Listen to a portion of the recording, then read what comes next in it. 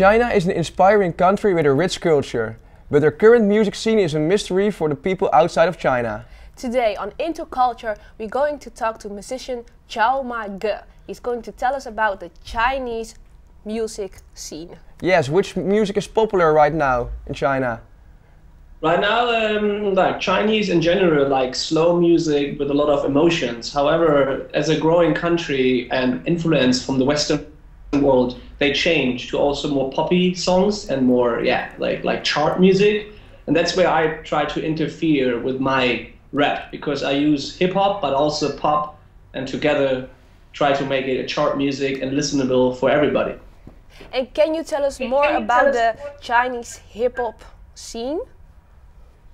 The Chinese hip hop scene is still really a growing part in the country, and how can I describe it? It's seen as still something negative, because like US rap, for example, it has a lot of gangster image, bad boy image, and against the system image, which is seen from the Chinese culture as a rather negative thing, to be the strong boy instead of being the good boy.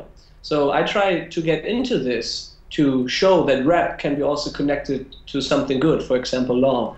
Alright, and according to you, which Chinese rappers should we check out? I definitely recommend to check out Cafe Hu and Fat Shady. Those are the one from Chengdu, which got some local fame, and also my favorites. And Xiaomage, can you please give us a little Chinese-German rap? Chinese rap of mine. This is from my current album, No Bass, No Profit, because in my opinion, the music should bang, and then you make some profit as well.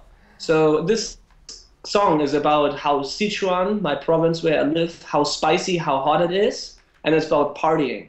So listen up. 今晚我们一起放开去嗨，哥们看那个白富美真一直都在，他肯定觉得我们非常帅，你说要不要把他叫过来？这里的空气像桑拿，我整个人都快融化，请把空调开到最大，我想跟我的美女说话。